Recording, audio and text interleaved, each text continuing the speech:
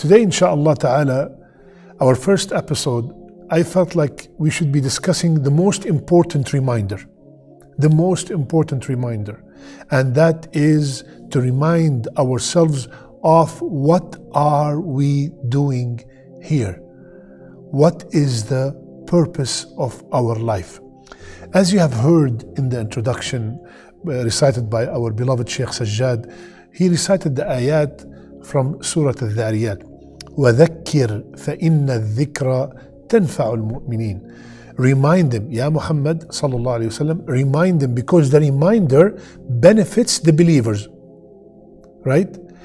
And then what came after that? What is the ayah that came after that? Ya Allah, what should we constantly be reminded of?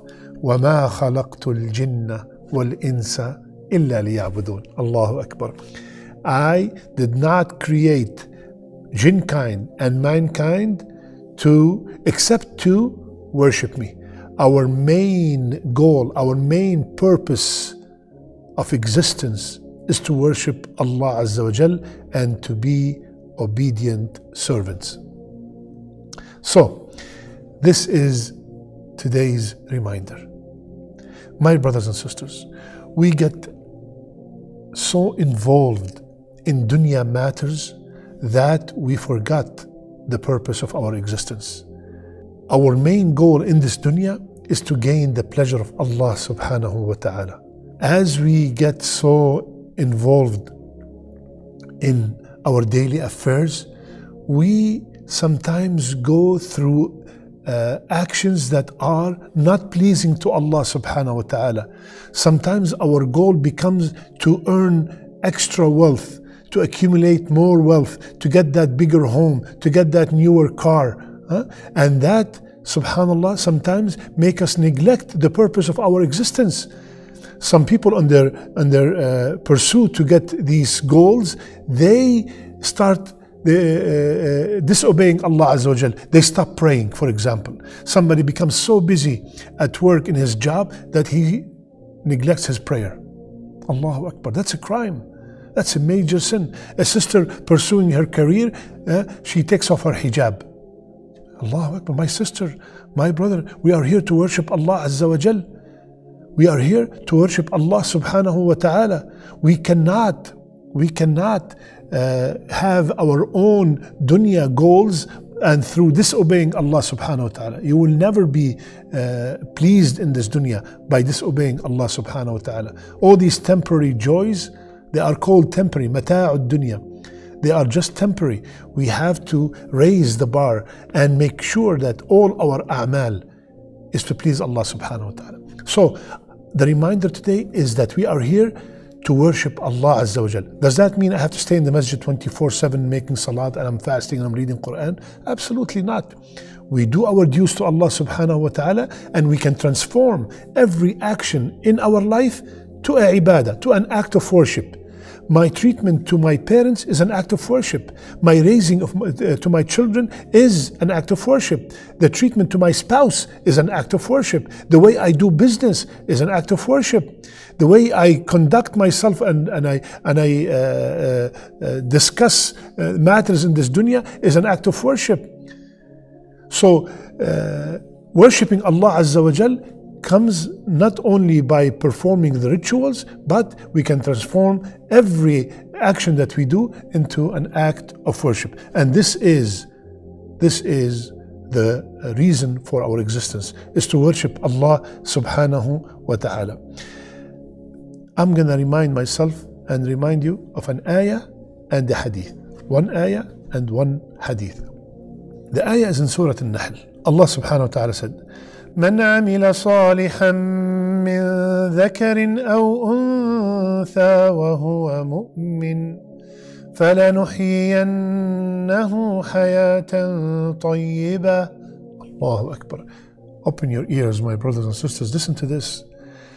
Allah Azza wa Jal, Allah, the creator, the provider, the sustainer, the qawi, the all capable of doing anything, ala kulli shay'in qadir, He is saying, whomsoever does righteous deeds, male or female, and he or she are believers. They are believers. What do we get, Ya Allah? I, Allah Azza wa Jal, guarantee them a happy life. Ya Allah, my brother and sister, if a rich man, influential man, a generous man guarantee you a happy life, you will be very happy. How about the King of Kings, the all-rich, the all-powerful, the almighty, the all-knowledgeable, the all-merciful, is guaranteeing a happy life? Righteous deeds and being a believer. Doing a lot of righteous deeds and you're not a believer in Allah and His Messenger and all the arkan of Iman is not enough. Being a believer and not doing all righteous deeds is not enough. It has to be both together.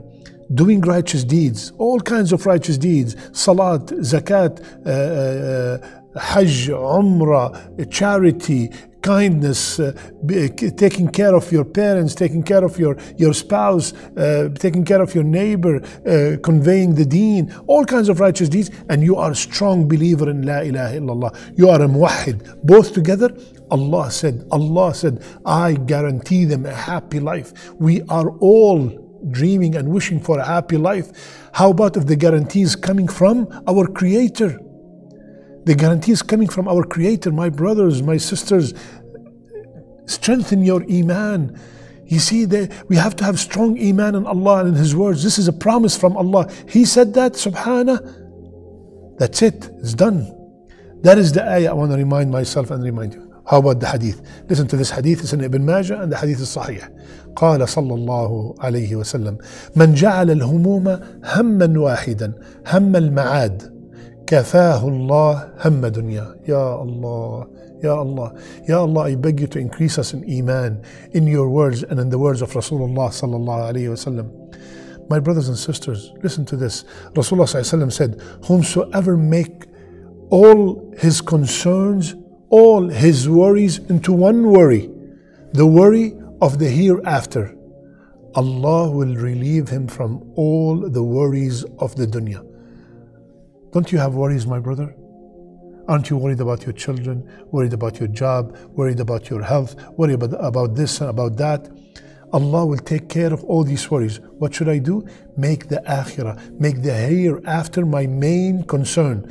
What does that mean? That means I'm always thinking before I perform any action, is it pleasing to Allah? If it is, Bismillah. If it is not, I stop. If it's not pleasing to Allah Azza wa Jal, I stop. And if it's pleasing to Allah, I'll do as much as I can from it. My brothers and sisters, Allah will take care of all our concerns. Subhanallah. My brothers and sisters, Allah Azza wa Jal have guaranteed our provision. Our rizq is guaranteed from Allah subhanahu wa ta'ala. Me and you, we will not die until we get our last penny. Whatever Allah has decreed for us, whatever Allah has written for us, we will not die before we get it. So that is guaranteed from Allah Azza wa Jal.